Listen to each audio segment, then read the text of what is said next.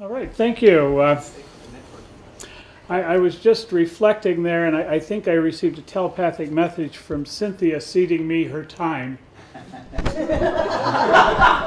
So we'll see how that goes. This is a collaborative effort with three colleagues, Sebastian Reicha, Mark Mendenhall, and Joyce Osland, and grew out of a previous effort, an article that we published last year called Defining the Global in Global Leadership, which was an effort to better understand the context in which global leaders were leading, which was the global.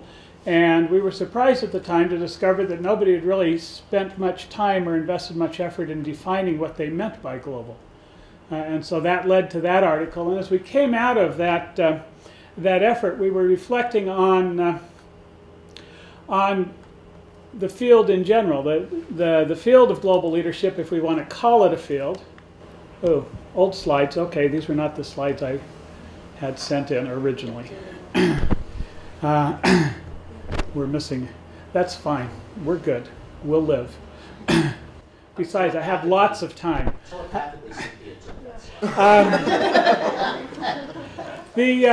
What we discovered, the field of global leadership really emerged. The first articles began to appear in 1993, so we have about 20 years. And as we looked through and reviewed a lot of the literature, increasingly there are more empirical studies, more theoretical work, what we discovered is that there was widespread disagreement about what we meant when we said global leader. And indeed a great deal of argument and criticism. And of course, that suggested an opening for us to step in.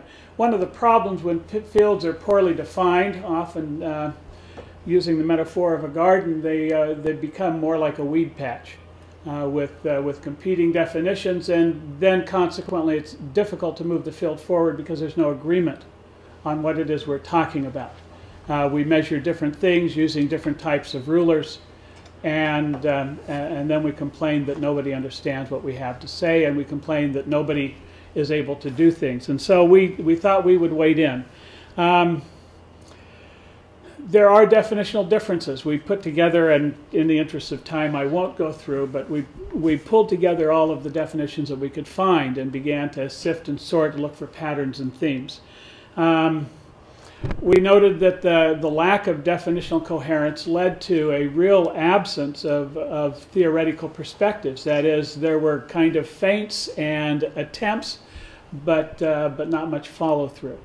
And consequently, it was also difficult to specify what exactly the domain of global leadership was. How could we differentiate that from other fields of inquiry?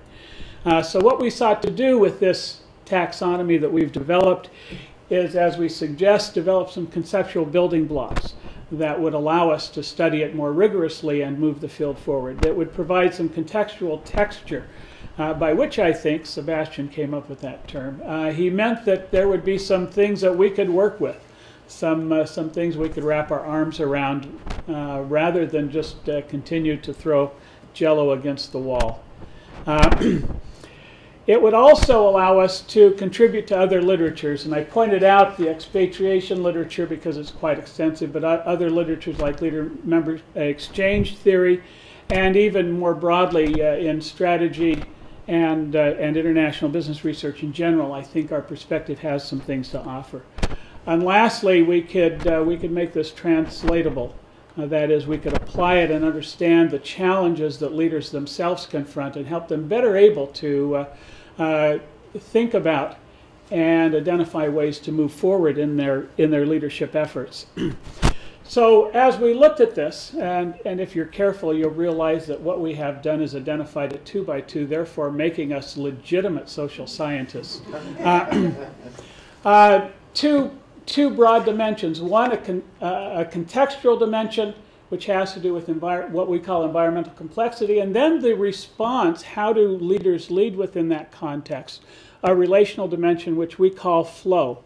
And I'll see if I can't unpack those a little more extensively. Under the contextual, we have diversity, interdependence, and flux. That is 3 subfacets or 3 dimensions. And then under the relational, we have boundary spanning, relational depth, and influence. So let me talk about complexity first. These three dimensions. We often have a tendency to talk about globalization. What we really mean is extreme complexity is characterized by diversity, interdependence, and flux. And the characteristics of that are a combination. For diversity is a quantity and a range of different environmental conditions. It's not just that there's a lot out there, but there's extremely diverse competitors, diverse business models, diverse people and institutional settings that we're working in. That would be challenging in and of itself, but there is interdependence, complex relationships among them. We know that firms often are competitors, collaborators, and customers of one another, which make things complex. And then finally, there is flux, the degree of environmental change, which is destabilizing. And we can measure that in different ways in terms of the frequency of change, the intensity of change, and the extent to which we can predict.